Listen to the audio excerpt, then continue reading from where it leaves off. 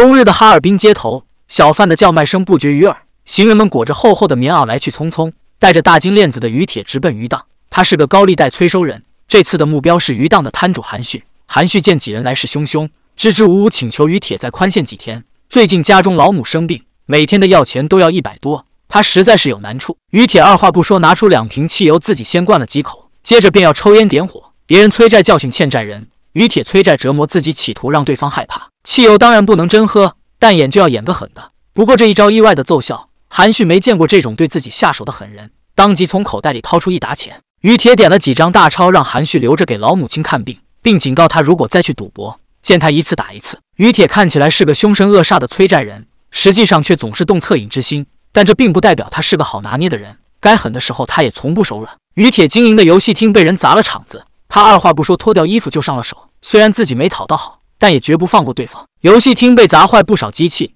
于铁的老大二条哥带着人上门慰问兼视察工作。二条哥的女人血红算了算于铁要来的账，发现数目对不上，便指责他是去要账不是去捐款。二条哥闻言示意血红不要再说，同时敲打于铁不要总是心软。翌日，于铁照例出门要账，他来到医院看了看躺在病床上的欠债人金贵，于铁决定谨遵教诲，不再心软。他拍了拍金贵的脸，让他起来还钱。金贵一动不动。一个女孩端着脸盆走进来，一把推开了坐在床边的于铁。女孩名叫金佳丽，是金贵的女儿，这些天一直脚不沾地的照顾昏迷不醒的父亲。于铁看到她时愣了几秒，没有别的原因，金佳丽确实很漂亮，漂亮却脾气不好。他冷言冷语表示自己没钱，谁欠的钱就找谁要去。于铁第一次见这么穷横的人，不过他也不好惹，当即就让小弟大胖和小胖推着病床往外走。金佳丽没了办法，只能写下欠条替父还债。这天之后，于铁就患上了单相思。他来到金佳丽工作的邮局，打听她有没有男朋友。保洁大姐上下扫了于铁几眼，表示金佳丽心气高，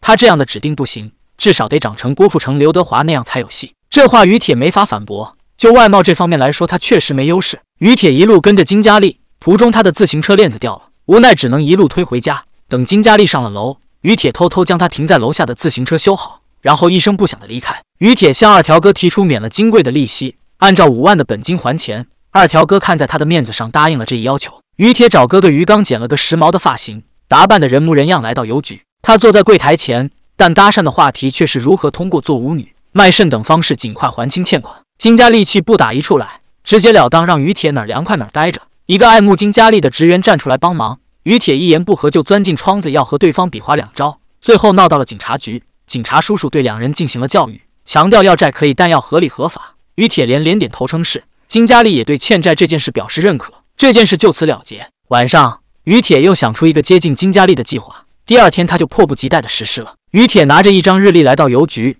提出只要金佳丽和自己处对象30天，2人的账就一笔勾销，但前提是每天的相处不能少于2个小时。金佳丽当场将饭盒里的汤浇在了于铁头上，让他好好清醒清醒。但于铁并没有气馁，他帮金贵缴清了1个月的住院费。金佳丽问于铁为什么要这样做，于铁表示自己说好要帮他，就一定会做到。付出金钱不代表有真心，但如果有真心，一定会付出金钱，毕竟钱是重要的东西。当然，这一理论只适用于能力范围内以及健康的男女关系，并不是一味索取的借口。此事过后，金佳丽答应了于铁提出的处对象条件，但却表示只能是吃饭和散步，其他的什么都不做。于铁也不强求，有机会总比没机会好，他一定会让金佳丽看到自己的真心。于是2人便签下了这份恋爱合约。于铁美滋滋地带着金佳丽和大胖小胖一起吃饭打台球，但金佳丽始终是一言不发地坐在一旁，更是从来没给过于铁一个笑脸。他盯着手表到点就走人，仿佛将这件事当成了工作。换成别人热脸贴冷屁股估计忍不了，但于铁却没什么不满，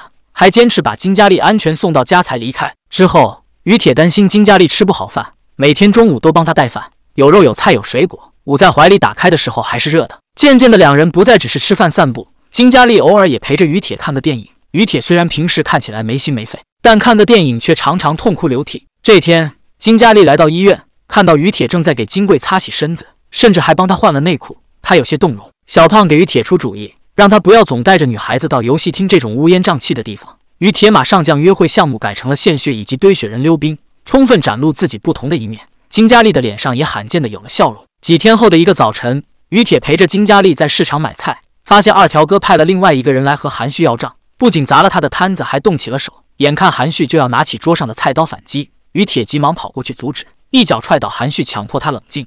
随后便揪着要丈人的衣领，让他不准再管自己的账。看到这一幕的金佳丽忽然意识到两人的不同，或许他们根本不是一个世界的人，于是他向于铁提出终止这段关系。这之后，于铁四处买醉，金佳丽的身影却始终挥之不去。某天，他照例要完账，拿着钱来到医院帮金贵缴住院费，却被护士告知人已经去世。于铁慌慌张张来到殡仪馆，金贵生前烂赌，亲戚朋友们避如蛇蝎，死后也是冷冷清清，连一个吊唁的人都没有。于铁让工作人员换了间大灵堂，随后通知了自己的朋友，来的人很多，其中不乏被他催过债的人。韩旭也十分感谢于铁那天帮自己解围，不然他现在恐怕已经进了局子。金佳丽这才知道于铁并非是个坏人。于铁忙里忙外帮着操持葬礼，这让金佳丽十分感动。她第一次和于铁说起了自己的事，于铁笨拙却真诚地安慰着她。葬礼过后不久，于铁担心金佳丽忧思过重，买了些红枣和枸杞来到邮局。金佳丽这天加班，于铁在门口等了很久。哈尔滨的冬天气温很低，他冻得瑟瑟发抖，好不容易挨到金佳丽下班，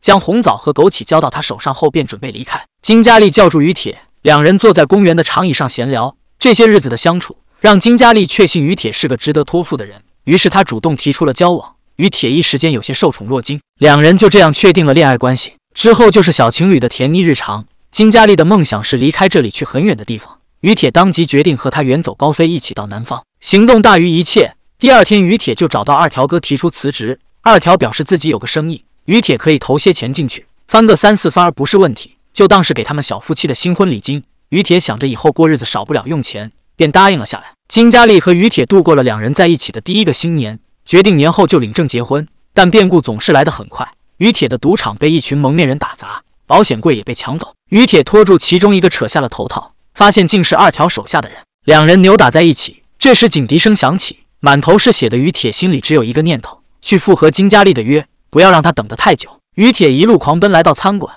他知道自己这次跑不掉，尽管万般不舍，却还是说出了分手。为了让金佳丽彻底死心，他说了很多违心的狠话，随后就被赶来的警察控制。服刑期间，于铁拒绝了金佳丽的探视，希望她能找个好人家，不要和自己有什么牵扯。之所以如此决绝，是因为他在入狱前曾被确诊了脑瘤。时间过得很快，于铁因为病症加重被提前假释。这1年多的时间说长不长，说短也不短。父亲小脑萎缩，记忆停留在妻子还在世的时候，时常念叨着油炸糕。于铁没有将自己重病的消息告诉任何人，他偷偷去看了金佳丽，发现她似乎没什么变化。坑害他的二条如今去了河北，摇身一变成为了企业家。于铁打听到二条肉联厂的地址，想找他要回自己的积蓄，二条却不认账。一旁的雪红还阴阳怪气让于铁去告他们。于铁没有说话，拎着东西离开了办公室。到了夜里，他返回厂子和二条的手下扭打在一起。于铁自知时日无多，打架也是拼了命的打。二条听到动静赶来，于铁也不想再闹，他拿出自己的诊断证明，跪在二条面前，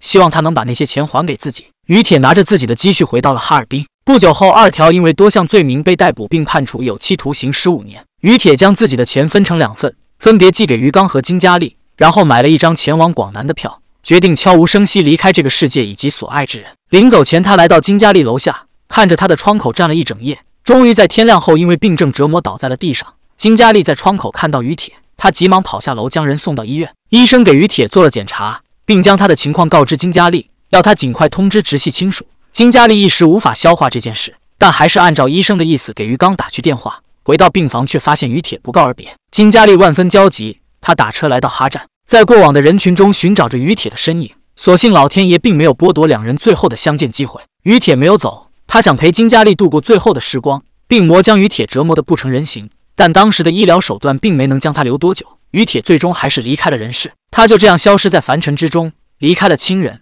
朋友以及爱人。我们不知道明天和意外哪个先来，珍惜当下，不要错过感受阳光和微风的每一天，也不要错过表达爱、接受爱。